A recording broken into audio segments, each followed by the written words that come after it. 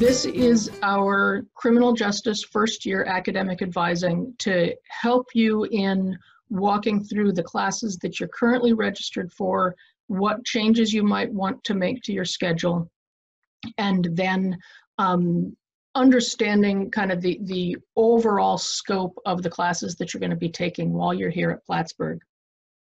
So let me go back to that shared screen.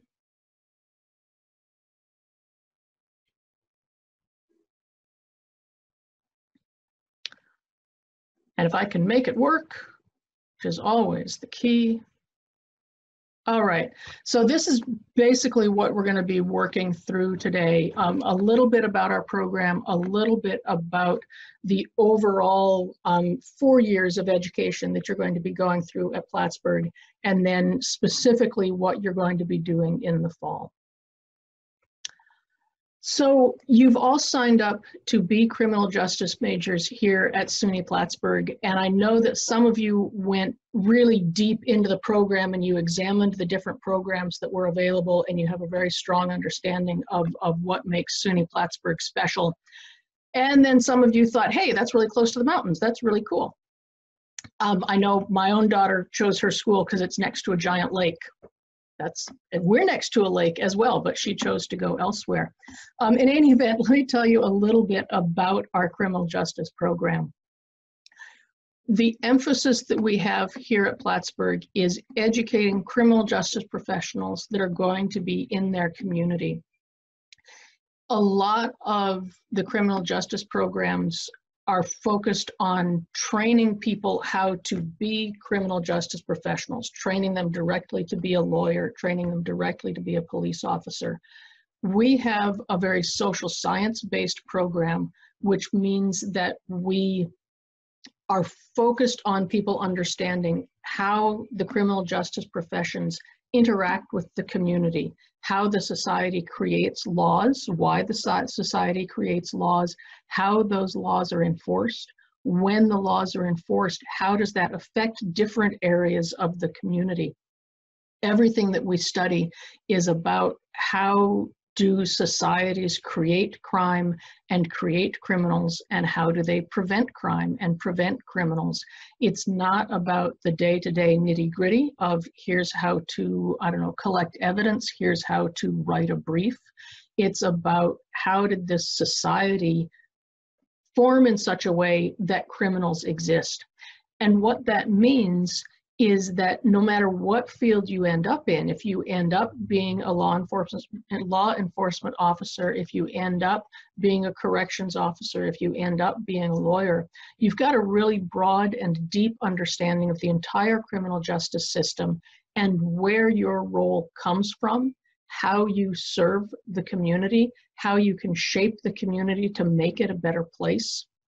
It's an understanding of the whole system that sets you up not only to get your first job, but to be prepared for promotion in the future as well. You don't just have the entry-level skills, you've got the developed skills that you need to be able to really get ahead in your career. So what you see when you're taking criminal justice courses are the 4 elements that are down here at the bottom of your screen. What you're going to be taking in the fall semester and for your first year are introductory courses. Introduction to criminal justice, criminology, basic criminal law. They're the entry-level courses that you need to get into a more advanced education about criminal justice. Then you'll be taking broad courses in the 3 areas of criminal justice, and this is something that you probably already know. Criminal justice is divided into 3 main areas: policing, courts, and corrections, and we've got foundational courses in each of those areas. Then our courses are broken up into these different thematic areas of criminal justice that you can see listed there, dealing with social justice, law, politics and justice, transnational law and international justice, and crime and deviance. And these give you a breadth of understanding of the different ways that professionals approach the criminal justice system. And then finally, there are the more intense courses that you're going to be taking in your junior and senior years that are, how do you do criminal justice research? What do you do with all this theory that you've learned now that you know how criminal justice professionals interact with society? What do you do with that? How do you develop research? How do you understand research? And one of the very last classes that you will take is called Ethics in Criminal Justice. And just given the events of the last few weeks, I think we can all understand that having an ethical understanding of criminal justice, what is the role of criminal justice professionals, how can they abuse their power, how can they use their power in a responsible and respectful way. It's really important for our students to understand. And so that's one of the capstone courses that you'll be taking. So that's a really broad overview. You'll be doing these classes over the course of 4 years. So don't think you're going to take all of these in the next semester. So as I said, you're going to be taking 4 years worth of courses. That adds up to 120 credits. And you figure that it's 3 credits per course. What does that come up to? Math people? That's like 40 classes that you're going to be taking. That's a lot. That's a lot of education that you're going to be gaining over the next 4 years. And when you're at the start of it, like you are, it can be really overwhelming. So we've given you this smorgasbord of thousands of classes that we offer at SUNY Plattsburgh and said, go take the right 40 courses. It's really hard to make those choices. So we've been able to give you some guidance. And the main guidance that you're going to get comes from your academic advisor. Everybody in the criminal justice department and everybody on campus, to be honest, is assigned to a specific advisor that takes care of them through the entire 4 years. It's connected to your major. So if for some reason you decide to leave criminal justice, you will also be going to a different academic advisor. These academic advisors meet with you regularly. You're required to meet with them at least once a semester to choose your classes for the following semester, but you can also meet with those people anytime that you have an issue. If you've got a problem with your roommate, if you've got a problem with a professor, if you're just not quite sure how to manage your workload, your academic advisor is your first point of contact. You go to them, you say, I'm having this issue. And they either say, here's how to fix this issue, go do this. Or they say, I don't know how to fix that, but here's the person on campus who knows. So that academic advisor is somebody that you just want to get to know. You're going to drop in on them in the first month or so that you're on campus, and then meet up with them regularly. Those advisors are then the people that help you choose those 40 classes that you're going to take over the course of 4 years. Now, if you've been digging through Plattsburgh's catalog and you're paying attention to the criminal justice program, then you know that our criminal justice program is only about 40 credits. That's a lie. I think it's 50. It's between 40 and 50 credits. It doesn't fill up all of your 120 credits. And so you can see what I've got on the screen here, that your major program is really only one part of the curriculum. As I said, it fills about 50 credits of your curriculum. You also have to take general education courses.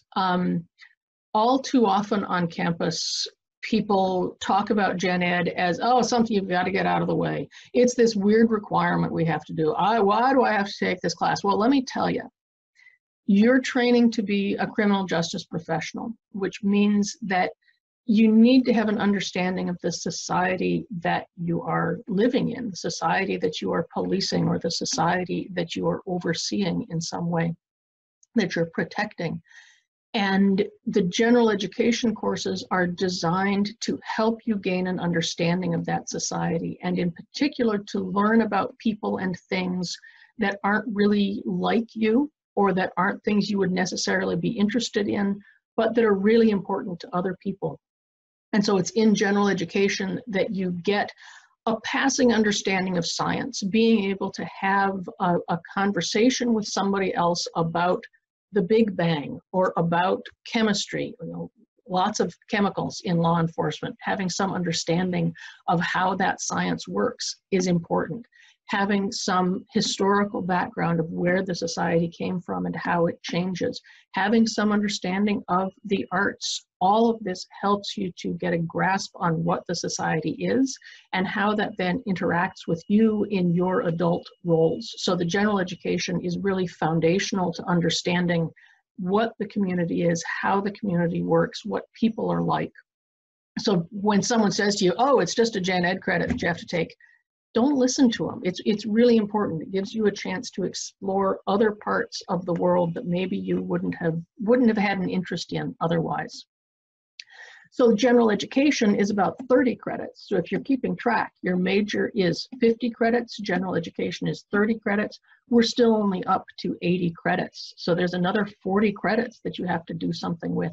And that's where the fun really begins, because those credits, you've got to take them. You've got to get to 120 credits, but those last 40 credits are for you to choose what you want to do with them. And if you want to just do random electives, you can do that.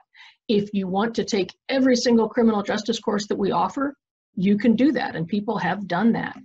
You can also take a minor. A lot of people minor in sociology because they're really interested in the criminology side of criminal justice. Sociology helps in understanding criminology. A lot of people take a psychology minor because they want to do some kind of forensics or counseling, and they want to have a better understanding of how the human brain works, and so they take psychology. People that are interested in the law very often take a political science minor. And then people take all kinds of minors just because they're interesting. They take computer security, they take history, they take archaeology. We have lots and lots of minors to choose from. And I would say we probably have a student in every single one of them. You can also choose to double major. You've got enough credits that you can double major in political science or psychology or whatever other program you're interested in. So this first semester, you don't really have to worry about your minor. You don't have to worry about a second major. But in another year or two, you're going to want to be thinking about what to do with those extra credits. And if you decide to just randomly take courses, that's perfectly fine. This is the only time in your life that you're going to be able to study anything that you want to. And I firmly believe that if you see a class in the catalog that you're interested in, you should be able to take it. Don't say, oh, it doesn't satisfy any requirement, I can't do it. No, just if it looks interesting, take it. That's what you're here for. It's the only chance you're going to get to study whatever you want to. Even with this, okay, knowing that there is this broad outline of what you have to take, it's still pretty daunting. You still have to choose those 40 classes, and even for this coming semester, you need to have 5 classes and figuring out the right ones. There's a tool that the college gives us that lets you see very clearly what your requirements are and how you are going about fulfilling them, and that's called the DegreeWorks Audit. I think this is a video.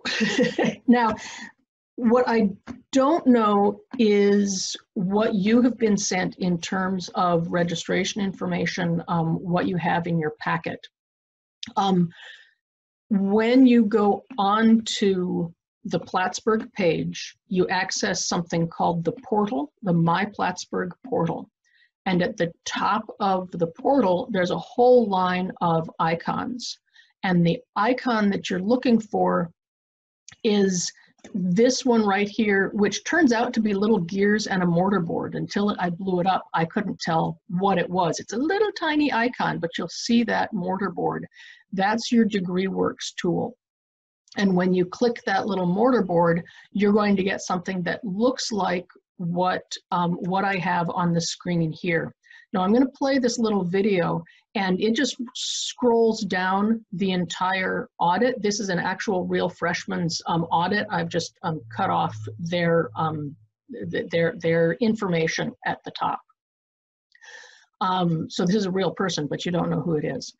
So I'm going to scroll through the whole thing, and then we'll go through it piece by piece and talk about what you need to be concerned about.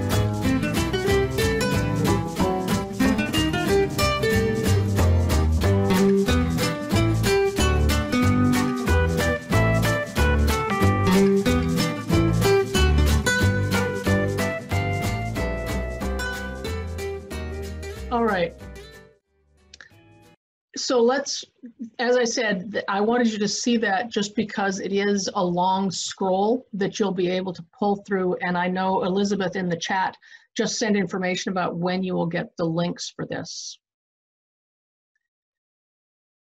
So assuming I can make this work. Okay, at the top of DegreeWorks is, I didn't want to play it again. I wanted to move to the next one. There we go. All right. At the top of the DegreeWorks is the general overall information. And you can see that this person is an incoming freshman. They have no credits fulfilled yet.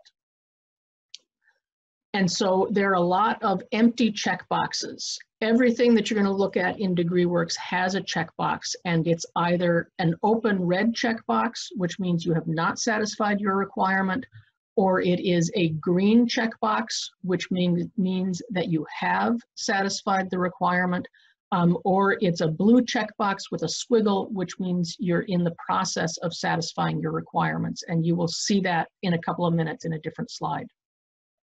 So at the top here, these are all of the requirements that everybody has to satisfy for their bachelor's degree.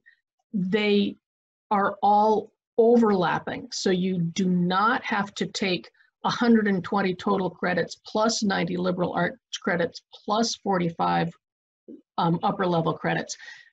Your 120 total has to include 90 liberal arts credits, 45 upper level credits, 25 upper level credits in residence. All of those things are wrapped up in the 120. That's something you're not going to worry about until you're a junior or a senior, to just make sure. Most students will automatically satisfy those requirements by satisfying all of the other requirements. That's just kind of a last minute double check. At the lower part of this screen is the major parts of your program. So as I was talking about, your major requirements, when those are satisfied, this will be checked off. When your general education is satisfied, these will be checked off. As soon as you have a GPA, it will show, yes, your GPA is above 2.0. And this is an area that often confuses students, the placement proficiency results. Many of you have taken your English placement already, and it tells you you have to take English 100 or English 101. If you have not done the English placement already, it says there, either take English placement or take English 100.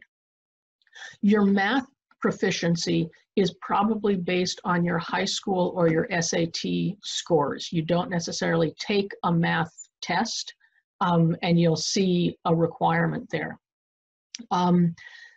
You might have a foreign language proficiency there, depending on what you did in high school. There are some other things that might appear there. In general, those are also things you don't have to worry about for the fall. You might want to be concerned about them starting in the spring or in your sophomore year.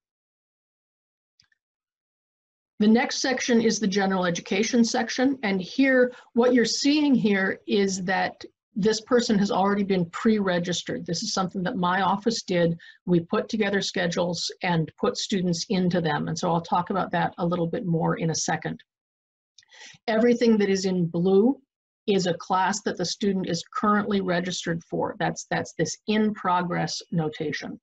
The rest of these are classes that the student has to take. Over on the left-hand side here, these are the categories, the math category, the oral expression category. On the right-hand side are the classes that fulfill that category. When you're looking at this live, when you're looking at your own DegreeWorks, you can click each of these little numbers and it will tell you what is the class, when is it being offered. These categories that are listed in they're all uppercase, American history or Western Civ, world systems or foreign language. In those areas, you only need to do one of the two categories that are below it. So you choose either foreign language or world systems. You have to satisfy 30 credits total of general education, plus these Plattsburgh special gen ed courses at the bottom. The library course is info and tech and literacy, and then the global issues category. The criminal justice major, this is, I know what you're excited about. All of you have been pre-registered already in Introduction to Criminal Justice. Next semester, you'll begin taking these other classes. As I said at the beginning, we have both the introductory courses and then more advanced courses. When you're looking at the degree works, you'll take the introductory courses first, which makes sense. You'll take Intro to Criminal Justice, Criminology, Criminal Law, but then you skip down and begin doing these areas in criminal justice classes and then come back to the other classes a little bit later. So that's where you really want to talk to your academic advisor, because if you just try to go straight down this list, you're going to find yourself in classes that are far too advanced for you too early. So you do the beginning, then you do some of the breadth courses, and then you come back to finish your core classes. Down here are the cognate requirements. Cognate just means a required class that's in a different department. We require our students to know something about sociology, something about political science, something about psychology, and so everyone is required to take the introductory classes in those areas. Those are called cognates. So they're a part of your major requirements, but they are not taught by criminal justice. And then lastly, at the bottom are your in-progress classes. This is what you are pre-registered for. You will get more information next week as you're getting some of the links that help you with registration. So let's talk about what you are registered for in the fall. We have approximately 60 new students coming in, and they have all been pre-registered. What that means is that I didn't look really super closely at your personal situation and put you into exactly the right classes that are right for you. Instead, we built some schedules that worked, that were really nice, and then we put students into them. That means that your schedule might not be right for you. So what I'm going to talk about is what to do if it's not right for you, what you have to stay in, what you can change if you want to. The classes that you're in for your criminal justice major are Criminal Justice 150, which is Introduction to Criminal Justice, and Sociology 101.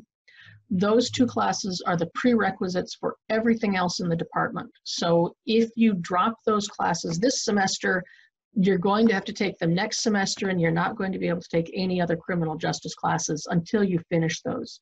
So don't change those classes, stay in them. If you have to change your section, there are different sections of Criminal Justice 150. You can change that. There are different sections of Social 101. You can change that. I wouldn't. I would just stay in the classes that we've put you in unless there's something really problematic, like a conflict with an athletic schedule or something like that. The other two classes that you're in are general education classes. And those we put in because they're general education classes. They get you seats, they meet requirements that you have. But you might look at them and say, oh, I hate Canada. I can't believe I'm going to take a Canadian studies class. I'm not going to force you to take Canadian studies. You can choose something different in that same gen ed area or another gen ed area. A reason to stay in the classes we picked is we tried really hard to get schedules that work in terms of the time and day that they're offered. They're really nicely balanced in terms of during the week. You don't have one class first thing in the morning and one class really late at night. So they're balanced in that way. We also paid attention to the location so that you're not running across campus between classes. But to be honest, those aren't the most important things in choosing classes. So if you look at classes and you say, I just can't stand these, you certainly can change your general education classes. And finally, some of you have been registered in an English composition class. The only people who got put into English composition are the people who have already done their placement test for English so that we knew which class to put you into. Once you have done your English placement, if you need some advice or suggestions about which section to register for, I'm happy to give that to you. We've chosen sections that work well with each schedule, but we just have not put you into them. So that's something that you might be in or you might not be in, but you should probably look at taking in the fall if you can. So why should you change your classes, or in which cases should you change your classes? If you have taken any pre-college credits that you think you're repeating, so you did AP Psychology, but you don't have a grade for it yet, and we have you registered in Psych 101, don't retake the class, all right? So if you've got history credit, if you've got math credit, if you've got any kind of credit coming in and you see that you're registered for a class that you think you've already taken, just drop the class that you're currently registered for. If it turns out, I don't know, you got a 2 on your AP test and you actually have to take the class, we can take it another semester. So don't repeat credit. Secondly, you might want to add a class if you already know what your second major is going to be or what your minor is going to be, and you're really anxious to get started in it. So again, if you want to be a psychology major as well, and you're not registered for Psych 101, you might want to add Psych 101 just because you're excited about the program and you want to get started in it. If you don't have any other thoughts about what to do for your 5th class, I would take either your English class or your math class. Those are both classes that are really foundational to success in college, making sure that you've got a really good grasp of how numbers work, making sure you've got a good grasp of the English language. That's super important. So I would recommend making that 5th class an English class or a math class, unless you've got something else you want to do with that. I've been talking about 5 classes because you should plan on taking 15 credits per semester, and that gets you out in 4 years. 15 times 8 equals 120. You can take 18 credits. You technically can take 12, but I don't recommend it. Start with 5 classes. That's 15 credits. Maybe add a 1 credit class on there and do 16 credits. This is only your first semester. Take it a little bit easy. Go for that 15 or 16. All right, so that's all the official criminal justice related curriculum stuff that I need to tell you. This last slide is about stuff I have learned being a college professor for 20 years. This first semester is a hard one for students. A lot of you are away from home for the first time. You're learning how to manage your own time. You're learning what it takes to be in college. It's a really different experience than high school. And that's not the time to embark on big life-changing experiences. Now, maybe it is. When I went to college, I said, I'm a vegetarian now, and just changed my life, and I'm not anymore, but it was like, oh yeah, I can make these big personal changes. But don't think, I've always hated math, but now I can take math and succeed. If you have issues with math, your first semester is not the time to make sure you're going to take that really hard math class. If you've always hated, I don't know, history, it's probably not the right semester to take a class that you know that you're going to hate. You're really trying to set yourself up for a class and a schedule where you're going to be happy and successful. So take classes that look appealing. Be realistic about your sleep habits. If you had a hard time getting up for high school, and that was with a parent throwing things at you to get you out of bed, don't sign up for 8 o'clock classes, because it's going to be really hard. If you go to bed early, don't sign up for night classes. So be realistic about what you can do and what you can change. I put physical fitness on here because for a very fit person, it takes about 11 minutes to get from one side of campus to the other. You only have 10 minutes between classes. If you don't think you can do that consistently, don't sign up for classes that are at opposite ends of the campus. Okay, mix it up a little. That means don't take all classes that are all social sciences. Throw in a literature class, throw in an art class or a music class or a math class or a science class. Try to have a mix of things, because your brain gets really tired when it does the same work over and over and over again. So you need to give it different kinds of work to do. Let it do some art for a while, let it do some science for a while, then come back and do your criminology. So try to get a mix of things in your schedule. Have something to look forward to. Take a class that you really, really want. Maybe you just think astronomy is the best thing ever and you're going to take astronomy. Or maybe you love guitar. Take a beginner guitar class or an advanced guitar class. Have a class that you're really looking forward to, something that makes you happy that you're in college. And then finally, don't worry too much about it. As I said at the beginning, you're taking 40 classes over the course of your college experience. This is the first 5. There's so much room to experiment, to make mistakes, to try something out and decide, oh, that really wasn't right. The choices that you're making this semester, in one way, they're really important because they're determining what your semester is like, your very first semester of college. But on the other hand, if you make a mistake, you can fix it. There's lots and lots of time to make it better if you do something and realize, oh, that wasn't quite the right choice. A lot of students get really anxious about choosing their classes, and you don't have to. It'll be fine. That's my final message. It'll be fine. You'll be okay. Whatever choices you make, it will satisfy those 120 credits that you need. You will be making progress towards your degree. Nothing you do can make you screw up so bad that you're behind somehow. So feel a little more comfortable about what you're doing. That's what I have in terms of a presentation. I'm going to stop the sharing here and give you an opportunity to ask some questions, whether you've got questions you'd like to use your microphone or if you want to put them in the chat. I will try to manage both of those things.